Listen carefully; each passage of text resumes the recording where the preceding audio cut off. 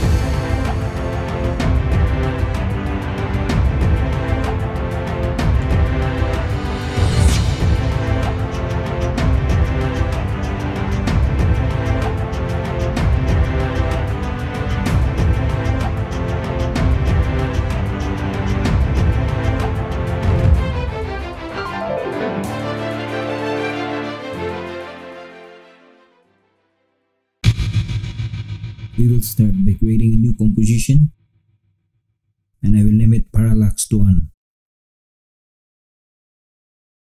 3840 by 2160, 30 frames per second, and 7 seconds duration. Click OK. I will open my assets folder, open this image, and drop down this image into my timeline. I will press S on my keyboard for the scale, and I will scale it down.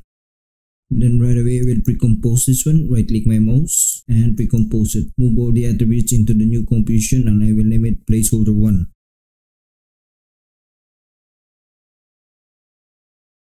Move all the attributes into the new composition, and I will click OK. Then go to composition, create a new composition, and I will name it media 1. 3840 by 2160, 30 frames per second, and 7 seconds duration. Click OK. Drop down this parallax to the timeline, and also the guide that I made. I will drop it down into my timeline.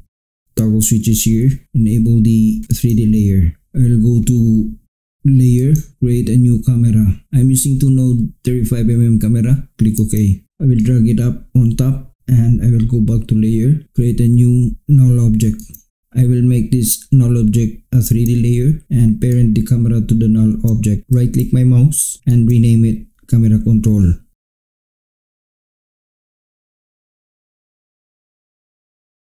Then I will open the camera options. I will turn on the depth of field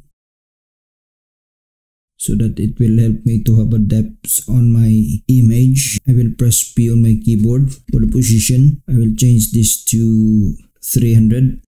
Then I will go to my shape tool, double click this ellipse tool to create a mask, and I will highlight this parallax, press S on my keyboard, and I will scale it up.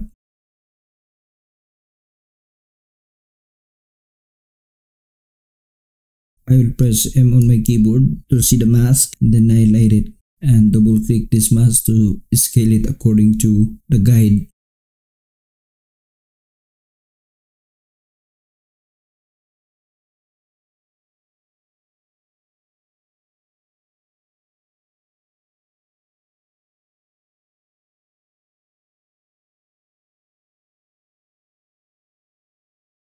We should not be really perfect in here, but at least almost perfect. To minimize the distortion of our image, then make the mask subtract.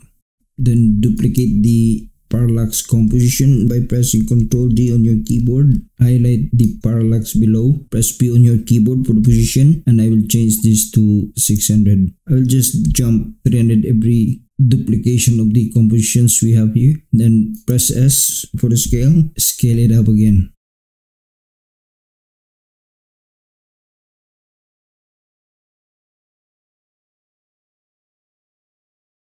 I will highlight the parallax, press M to see the mask and highlight the mask, and then again I will double click this mask to scale it down according to our guide.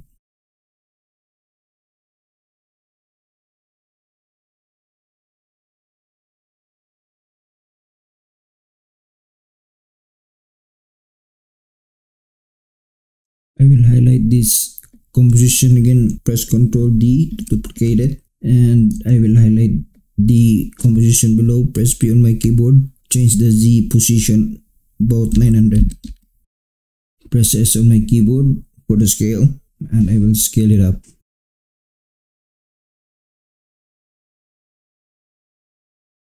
Then I will highlight it and press M on my keyboard to see the mask and highlight the mask. I will again double click my mouse to scale it according to the guide.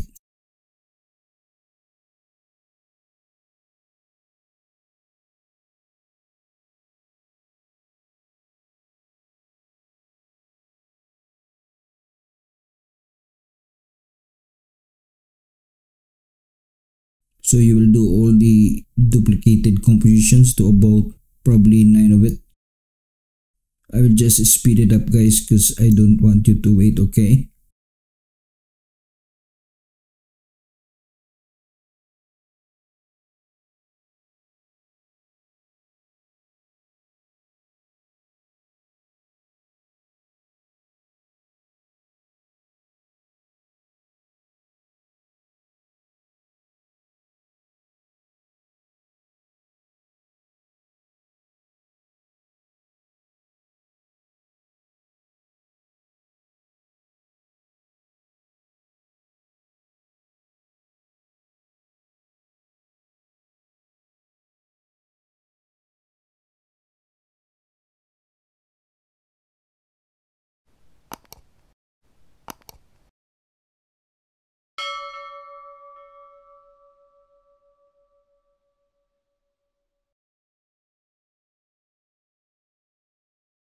So now we are done making our mask and rescale it according to our guide. So all I have to do is to disable the visibility of our guide and I will highlight this parallax one at the bottom and duplicate it. Press P on my keyboard for the position. I will change the position here on the Z axis 3300. Press M on my keyboard to see the mask and I will delete the mask. I will again highlight this and duplicate it by pressing my keyboard Ctrl D and I will go to Effects and Preset, go to Noise and Grain. I will add turbulent noise. I will change the fractal type to subscale and the noise type I will change this to black. Then the contrast I will change this to 300. Brightness -100. I will open the sub settings here. Change the subscaling here to 650. I will press my keyboard Alt and hold it. Click the stopwatch on the evolution to create an expression and I will type time times 300.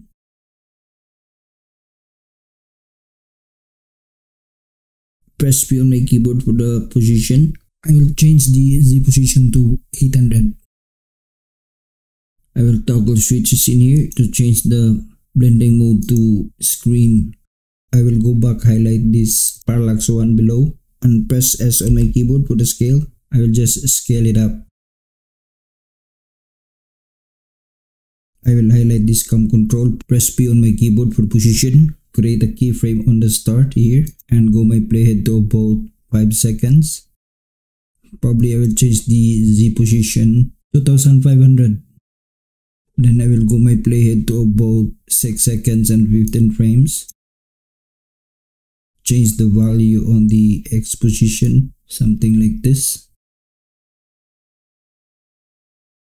Then I will highlight all these keyframes. Press F9 to exit.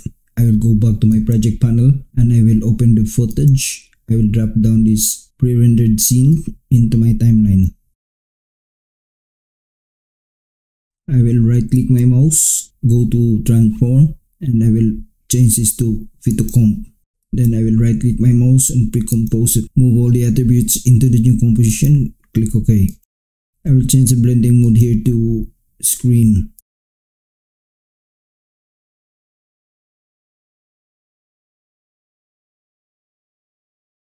Then I will also highlight this parallax one here. Press T on my keyboard for the opacity. I will change the opacity here to 30%. And then close it.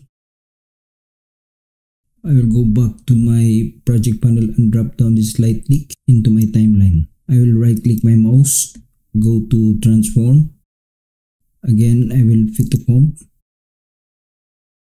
Right click my mouse, pre-compose it.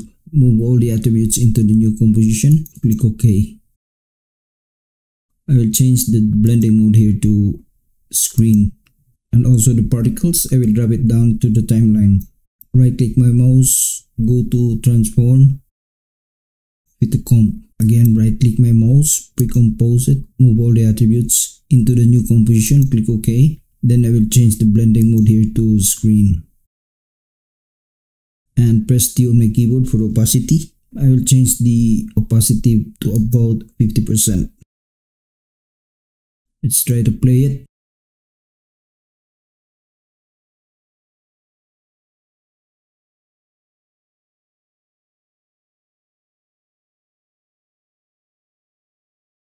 I think I have to change the opacity on the light click too. So press on your keyboard T for the opacity, and I will change this to 30%. I think that should be good enough. Play it again.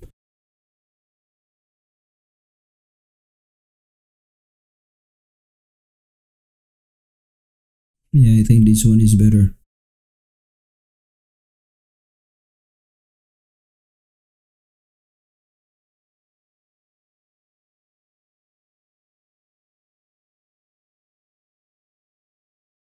Now go to composition, create a new composition, and I will name it text. The width is okay, the height I will just change this to 500 and click OK. I will grab the text tool and type Labyrinth Parallax. We're using the font called the Wolfie script, regular at 120 pixels, and I will align it at the center. And again, grab the text tool and type Slideshow.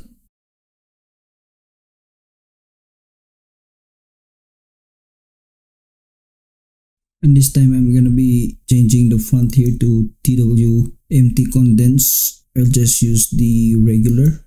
Then I will change the font size here to about 60. Then I will again align horizontally center.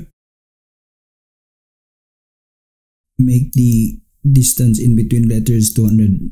I will just drag it up a bit and highlight this Labyrinth Parallax and drop it down. I will go to my project panel and right click my mouse to change the name of the text. I will just add animation.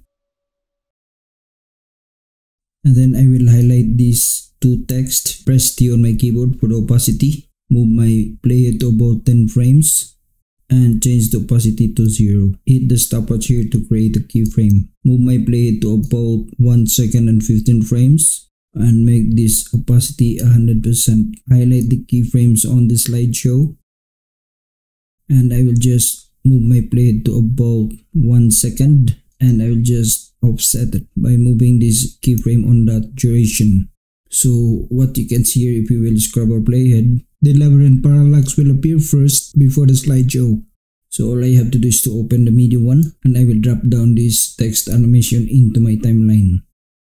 I will move forward my plate to see the text. Press P on my keyboard for position. I will toggle switches modes in here to enable the 3D layer. And also the 3 compositions just below it, enable the 3D layers. I will press P on my keyboard for the position of the text animation, drag it up a bit. Then I will go to effects and preset. I will go to generate fill.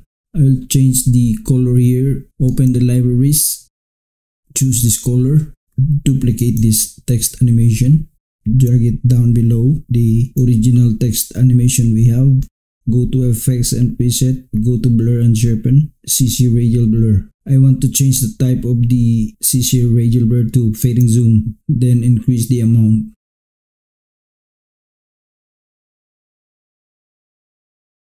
Then change the color here to black, maybe grayish. I think that should be good enough. We'll preview it.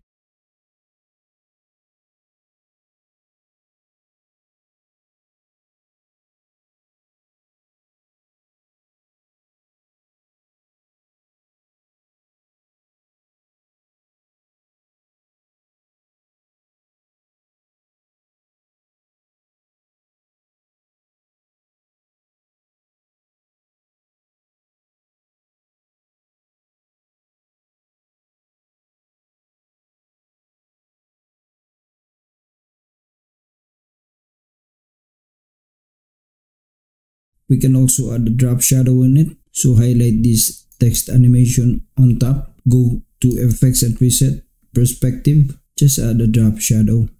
Make the opacity probably 75%, the distance probably 6, and the softness 2. So now we can see a little bit of a drop shadow here, so we're good to go. I will open the project asset again. I will right click my mouse and rename it, just add one on it. Then I will create a folder here. I will name it scene 1.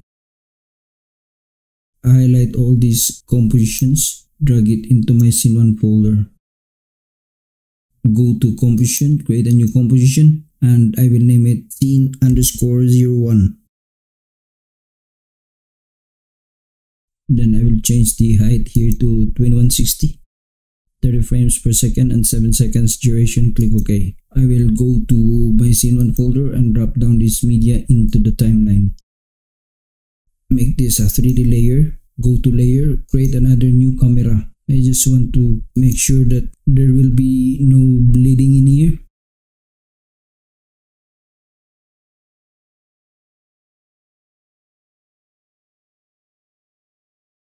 Then I will just highlight this camera and press P for the position. I'll just change the Z position to make it closer to the canvas. I think that should be good enough. I will preview it.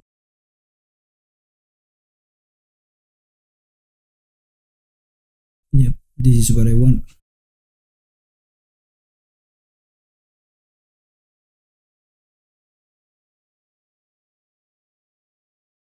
So now I will go back to my project panel and I will close this scene 1 folder, highlight this scene 1 and drag it to my scene 1 folder. Then I will create a new folder and I will name it scene 2.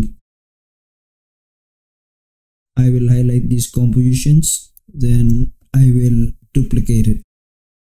Then I will drag the duplicated compositions to the scene 2 folder, then close the scene 1. Double click my mouse to open these compositions.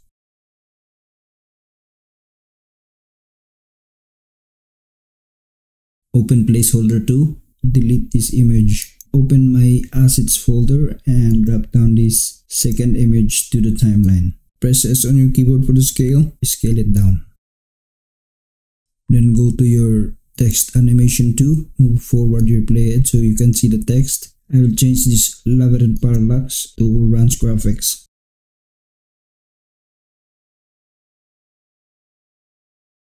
Same font that we are using, and I will also highlight this slideshow, change the text here to presents.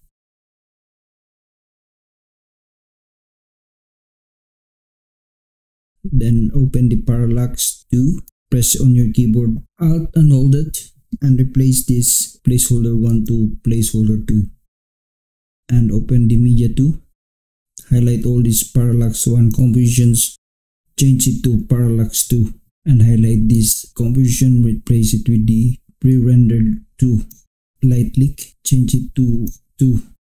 Change the particles into 2. The text animation, change it to text animation 2.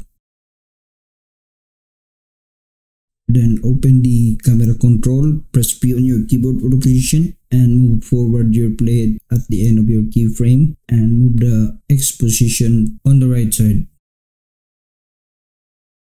So you can choose whatever direction you want, okay?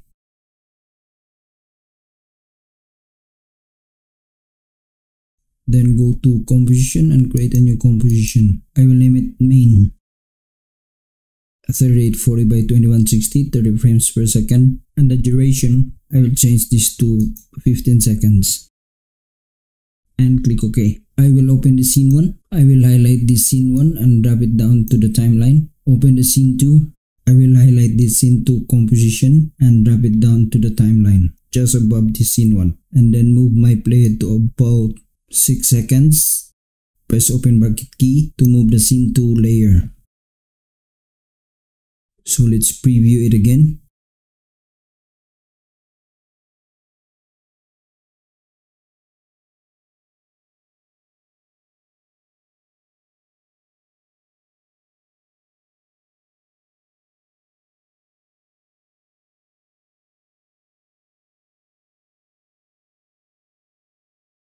the image is not changing in here. So all I have to do is to go back to my scene 2 and replace this media 1.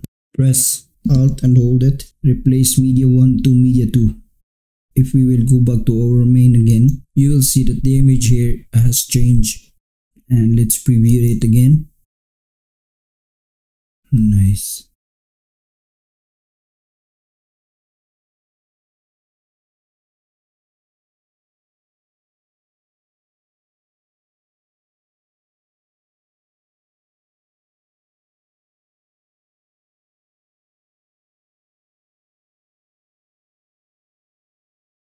So now guys, our tutorial has been done, and I hope guys that you learned from it. And don't forget to subscribe, like, comment, or even share it to your friends, and press the notification bell so that you will not be able to miss if I have videos to upload for the coming days. So my thoughts for the day guys is that never miss the opportunity to learn. Okay guys, thank you for watching and see you on my next tutorial. God bless.